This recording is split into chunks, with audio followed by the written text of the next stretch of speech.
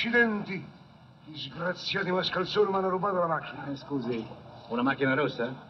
Sì, perché? Ha visto i ladri? No, ho visto la macchina. E dove? Guarda la vista. Ieri sera, ho posato la macchina lì. Ma cosa ci stanno a fare queste guardie? Cosa ci stanno a fare queste guardie? È possibile che in questa strada non passa un pattuglione, una guardia notturna, una guardia diurna, niente? Ha ragione, quelli pensano solo a far contravvenzioni. Non si preoccupi, le macchine si ritrovano sempre. Sì, lo so io come si ritrovano. Senza le ruote, senza la batteria, senza la radio. Ma se ripesca quei delinquenti. Sì, gli mette il sale sulla coda. Giovanotte, io li prendo senza sale, capito? Dia retta a me, vado subito dal commissario e denunci il fatto. Sì, lui, il commissario sono io. Il commissario sono io sono il commissario. Ah, vedi, il commissario si è fatto fregare la macchina. Hai fatto per il tendone? Signor no. Che c'è da fare?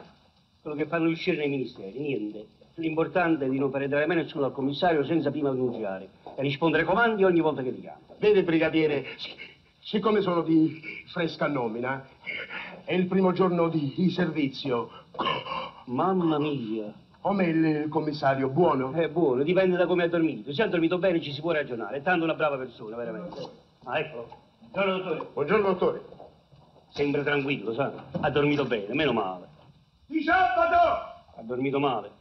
Vieni, ti presento, vieni. Avanti! Ha chiamato? No. Strano, eppure avevo sentito. E allora se hai sentito che cosa me lo domandi a fare? Qui ci perdiamo in chiacchiere, perdiamo tempo, mentre i ladri rubano le automobili come se fossero bruscolini. Recrudescenza c'è. Chi è questo? E la gente pappalaggio, di fresca nomina. Ma sì, cosa hai detto? Recrudescenza. Ma che c'è l'asma? Che c'è? Oh, è cagaglio, dottore. E me lo mandano qui, la gente cagaglia. E non ci deve essere questa recrudescenza. Capito?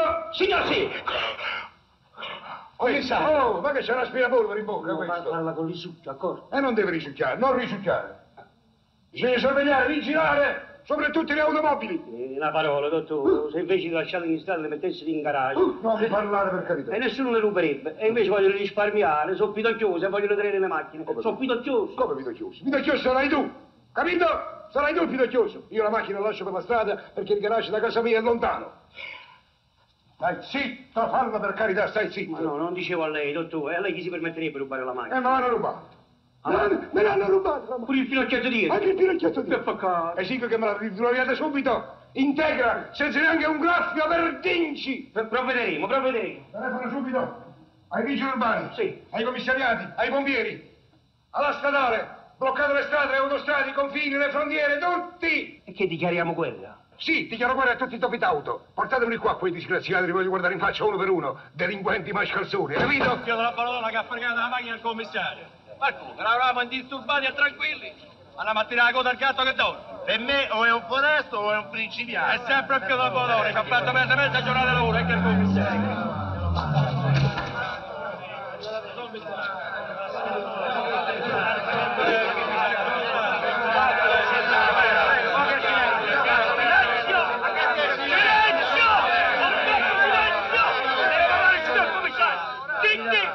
Zitti, qui stiamo a perdere tempo. Sorcio, stai zitto! A lui. È sempre lui.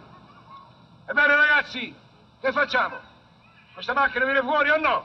Ma commissario, non può essere uno di noi siamo professionisti seri. Ma che rubava la macchina una madama? Prima di tutto io non sono una madama, hai capito? Io sono un signore, il signor commissario. Commissario, noi avremo il numero dei targhe di tutti i funzionari da APS. La mia non è possibile, me l'hanno data da pochi giorni. Ma noi siamo aggiornati, viviamo un po', ragazzi. Commissario Saracino, auto, Fiat 1100, ultimo tipo, rossa Bordeaux, poderie rosse, radio, accende sigaro elettrico, pupazzo Pinocchio, targa Roma, 5, 6, 6, 4, 9, 1. Di sabato, ha capito? Scommetto che lei il numero della mia macchina non lo sapeva. Ah, commissario, se fate complimenti, se presenta una macchina la troviamo noi. La Jaguar, la Cadillac, la Mercedes. Io voglio la mia e me la dovete far trovare davanti al portone di casa. È difficile. Guarda, per te non è niente difficile. Ti ricordi quando rubarono la macchina al presidente Battista? Dopo 10 minuti gliela faceste trovare davanti all'ambasciata. Perciò un po' di buona volontà ed io per ricompensa ti faccio parlare con l'avvocato prima di spedirti a Regina Coeli. Ragazzi, al lavoro, voglio la macchina. Grazie. grazie. Allora, ragazzi, io e te la carpatella. D'accordo. E il tuo connesso al trullo e il sozzone a Porta Portese. Andiamo, ragazzi! Allora, di sabato io ho perduto la fiducia, la macchina non la trovo più, addio speranza. Tutto la troveremo, abbiamo incaricato ladri specializzati, ladri internazionali. Quella è la paura mia, internazionale, chissà in quale nazione del mondo è andata a finire. Buongiorno, don Amicare. Buongiorno. Posso stare tranquillo? Se non sta tranquillo lei che prete? No, dico, posso stare tranquillo con questa bicicletta? Qui è un via vai dei ladri, eh? Beh, e noi che ci stiamo a fare? È quello che mi domando sempre io. Dunque, mio caro Don Amilcare, Sì? veniamo al sodo. Mi dica che cosa vuole. Ah, ecco. Le ho portato questo fagostello. Ecco. E che roba è? Apra e vedrà. Ma che niente si tratta dell'argenteria rubata 3 giorni fa alla signora Arditi? Come ha fatto a capirlo? Reverendo, ti si il naso. Bravo. Dunque, Sì. dove l'ha presa? Chi gliel'ha data? Io non l'ho presa e non me l'ha data nessuno. L'ho trovata sull'inginocchiatoio del confessionale. Sì. E mi sa dire lei Sì? come ha fatto a capire che si trattava di roba rubata? Questione di naso. Anche lei? Già. Beh, mi dia il nome, su. Lei mi fa questa domanda perché evidentemente non ricorda che esiste il segreto della confessione. Ma allora lei confessa che l'ha dovuto a confessarsi? Non confesso io. Donna Amilcare, sia gentile. Confessi. Non posso confessare. E ma allora che prevede? E se non confessi, come non confessi? Io confesso in chiesa nell'esercizio delle mie funzioni, non è che vengo qui al commissariato a confessarmi a lei, scusi. Ma lo sa che la sua potrebbe sembrare una complicità? E perché? Ma com'è perché? Ma è possibile che quando ha confessato il ladro, Sì? attraverso la grata non l'ha guardato in faccia? Io non guardo, ascolto, vado all'anima io. Mi dica il nome dell'anima, su. Le anime non hanno nome. E chi arresto io? All'anima dell'anima del... Commissario, rispettiamo le anime, la prego, vero? Io rispetto le anime, ma voglio il corpo del ladro. Ladro. E quale ladro? Se la roba è restituita, il ladro non esiste. È pentito. Sarebbe troppo comodo. Pentito, sarebbe troppo comodo. Non basta, caro Don Amilcare. Chi ha preso la roba che non è sua ha commesso un reato e va punito. Il prendimento non giova. Permette una cosa? Ecco. Scusa, se lei ha un coltello in mano, è un assassino? Mi dica, risponda, è un assassino? Tenendo un coltello in mano? No. No. Assassino lo diventa se con quel coltello lei uccide qualcuno. E che paragone che ne viene a fare lei, abbia pazienza. Io il coltello lo prendo per tagliare il pane, per mangiare. E quello, evidentemente, l'ha fatto per mangiare anche lui. Ah, sì? Certo. Donna Amilcare. Sì? Donna Amilcare, Sì. faccia la cortesia. Sì? Dia un'occhiata a queste foto. Volentieri. Bene, facciamo anche dello sport. Lei va pure a sciare, eh? Io? Già, si è fatta la fotografia con lo zucchetto di lana. Ma cosa dice, Donna Amilcare? Queste sono fotografie segnaletiche. Già vedo la faccia del delinquente. E perché casomai io ho la faccia del delinquente? No, senza occhiali, mi pareva che Se mette fosse gli lei. occhiali e guarda. Appunto, però ci somiglia un pochino. Ecco qui. E questo mi sembra proprio di conoscerlo. Sì, eh? Sì, È lui? Sì, è lui. E lui? Mi fa la cortesia di confermarmi il nome? Giovanni Morbidoni, detto Mani di Fatto. Ecco, lei denuncia Ma Giovanni che Morbidoni. denuncio? Questo non ruba neanche nel quartiere. Ha il telefono di questo qui? Perché lo vuol mettere in guardia? Ma no, deve farmi un lavoretto, se c'è il telefono. Ma lo sa che non ho capito ancora che razza di prete lei? Ma mi dica un po', lei niente arrotonda la questua con qualche colpetto? Ma no, siccome la serratura della cassetta delle elemosine si è incastrata, questo con 2 dita me la apre subito. Sì, eh? Se lo dico io. Sì, che quando deve tirare il collo a una gallina che fa? Chiami il mostro della Saria, lei? Non faccia ironico, commissario, Ma che ironico? per cortesia. Guardi. E questo deve toglierlo dal fascicolo. E perché? Perché quello è una pecorella smarrita ormai tornata all'ovile. Ah, sì? Sì. E lei questa faccia da criminale me la chiama pecorella? Questo è un caprone! Lo sa? Quando io lo incontro, lo arresta a priori. Ha capito, Donna Amilcare? Nietta se la beva, sempre sotto il gomito è venuto. Si fa. Lei non arresta nessuno, glielo dico io. Oh. Perché ormai è impiegato quella pecorella. È impiegato? Sì. Al ministero? Al cimitero. Ah, beh, al cimitero. Così fa casa e bottega. Ammazza la gente e poi li sotterra. Lei non crede ai ravvedimenti, vero? Che devo credere? E allora guardi, io le voglio confessare una cosa. Che dica? Una cosa che non la sa nessuno, la dico soltanto a lei. Questo mi fa piacere. Vedi, da uomo a uomo. Potrà esserle d'insegnamento. Sì, mi dica. Io ascolto. Bene, grazie, molto Prego. bene. Dica. Io da piccolo Sì. sono stato per 3 anni chiuso in un riformatorio. Ora si spiega tutto. Lei è nato delinquente. Mi scusi, Mi scusi, sì, è nato delinquente. Poi è stato toccato dalla grazia, è capitato in questo rione per mia disgrazia. Oh! Lei non capirà mai niente. Buongiorno. E che fa? Se ne va così. E non mi dice niente, non mi dice. Che vuole che le dica? Pace e bene. Pace e bene, adesso glielo dicevo. Beh, non lo dica. Ma lo sa che lei a me mi fa rabbia. Perché? Eh sì, perché a lei delinquente confessano tutti e a me niente. Si faccia prete. Sì, Sì. E lei si faccia commissario, va bene? Beh, guardi, le dirò una cosa. Se io fossi commissario e scoprissi il ragazzo che ha rubato l'argenteria, è inutile, non guardi il dito, guarda a me. Guardo lei, no? Perché guardando il dito non è che lei scopre niente. No, ma lei... no. vabbè, tu. Non lo manderei in prigione. No? No. E perché? Perché, chi guarda? Lasci stare il dito. Perché si è pentito e non ruberà più. Sì, Mentre che uscendo di prigione sarebbe un uomo avvelenato contro il mondo e condannato sempre a delinquere. Ma che mi viene a fare la predica, mi viene a Sì, fare? dopo la predica. Sì, Ma cosa crede di essere il solo, crede? Anche a me piacerebbe che il mondo fosse abitato da gente onesta, da gente per bene. E mi dica una cosa, signor commissario. Se il mondo, eccolo il dito, che cerca? Fosse abitato, che dici? Mi ero abituato a vederlo, ecco. Ma insomma, devo parlare con il dito, dove lo metto? A lei- prendere l'impronta digitale? Me lo mette sotto il naso? E dove lo devo mettere, scusi? E se lo mette a... No, dico, attenzione, Va bene. Dunque, adesso lo levo e poi le dico quello che devo dirle. Basta col dito. Dicevo, Sì. lei che mestiere si metterebbe a fare in un mondo abitato di gente per bene? Quello che farebbe lei se non avesse più anime da salvare. Donna mia, i poveri si toccano. Beh, li stacchi per piacere. E non mi faccia male alle mani. Donna mia, Cosa altro c'è ancora? la voglio domandare una cosa. Domandi pure. Lei che sa tutto... Tutto lei che cosa?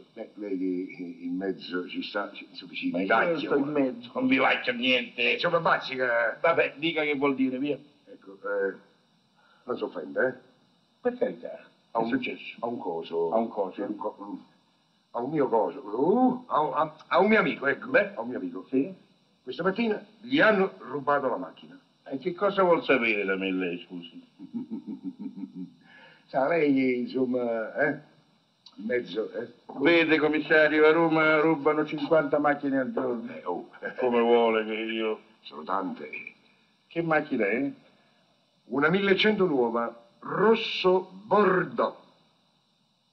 Forse foderata di rosso? Esatto. E dietro c'ha attaccato un pinocchietto? Ecco, chi l'ha presa? Me lo dica, su 2 piedi. Non lo so. Come non lo so? E allora perché ha detto che c'era dietro attaccato il pinocchietto? Non si arrabbi, commissario. No, io mi arrabbio perché... Permetta? Mi faccia parlare. Ah. Vede, io purtroppo... Oddio, ringrazio il cielo. Vado su una vecchia bicicletta, una vecchia Bianchi, e guardo sempre i signori che viaggiano in automobile. Ah sì? Perciò so che quella macchina è sua. Beh, i signori, sì, la vinci al telefortuna. E va bene, ha avuto la fortuna di vincerla e adesso ha avuto la sfortuna di perderla. Ci vuole pazienza, il mondo va così. Che fa? Me la trovi.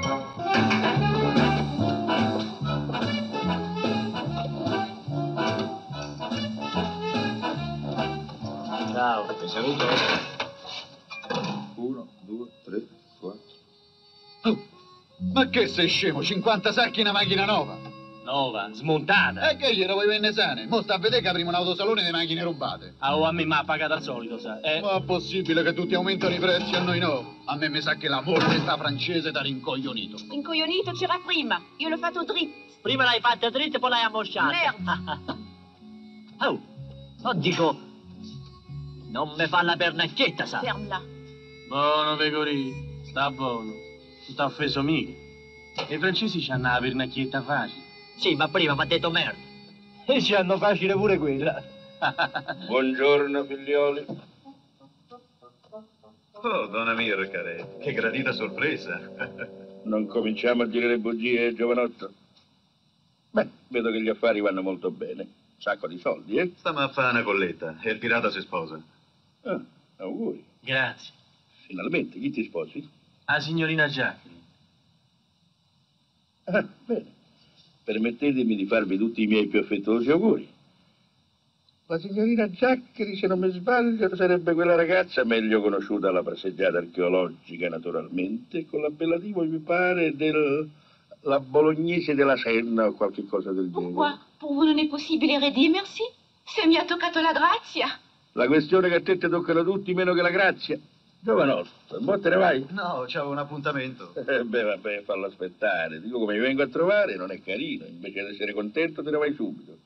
Scusa, ma questi soldi non saranno mica il ricavato della vendita della macchina di un certo commissario, no? Dico, ma perché ci avete preso? Beh, per dei gentiluomini. E dico, ma Ma che fai? Mi togli i soldi dalle mani, Ma che giovanotto, cominciate a menare? cattiva educazione. Sì, e purtroppo non so neanche quando finisco. Ma donna Milfere, gliel'avevamo detto prima. Questi sono i soldi della collega, Ah, sì? mi devo sposare. Ma vedi, tu sei maleducato peggio di lui. Ho detto non bisogna togliere mai i soldi dalle mani di chi li ha. Hai capito? Commissario, vi siete messo con la polizia? Senti, tu vattene subito in mezzo alle rode a fumare e a bere perché sennò creo l'incidente italo-francese. Hai capito?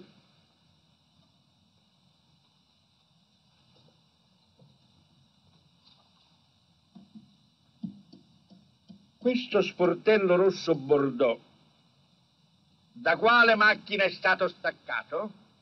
Ah, Pecorì, tu ne sai niente? Ah, sì, quello sportello, sì, deve essere... Sì. E chi sa ricorda? Oh, io da drizzo il naso, sa. Oh, ragazzi, qui se non esce fuori la macchina del commissario, io vi gonfio. È il commissario! Buongiorno, commissario. Buongiorno.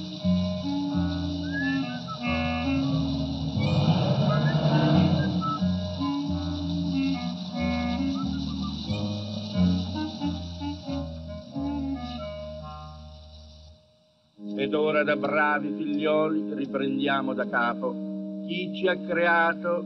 Ci ha creato Dio. E chi è Dio? Dio è il creatore del cielo e della terra.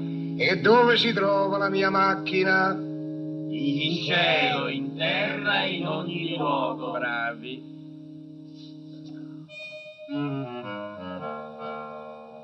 E come mai, commissario, da queste parti? Piuttosto lei, donna Milcare. Come mai da queste parti? Io, come vede, sto esercitando il mio ministero fuori sede. Ah sì, eh? Sta facendo lezioni di catechismo nel covo dei ladri. Precisamente. E se Maometto non va alla montagna, la montagna va a Maometto. Ah sì, eh? Ha cambiato anche religione adesso? Lei invece non cambia mai, commissario. Perché mi ha pedinato? Così, per pura curiosità. Ah sì, eh? Mi sono detto tra me e me, voglio vedere oggi donna Milcare cosa fa di bello. Beh, come vede sto esercitando come l'ho detto il mio ministero e come ha detto lei sto dando lezioni di catechismo, perciò se vuole partecipare alle nostre lezioni, bene. Se no, mi fa la cortesia, perché io devo lavorare alla redenzione di queste povere anime. Schedate.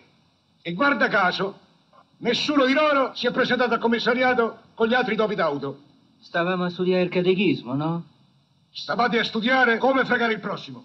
Beh, ama il prossimo tuo come te stesso. Donna Milcare, io questo prossimo non lo amo.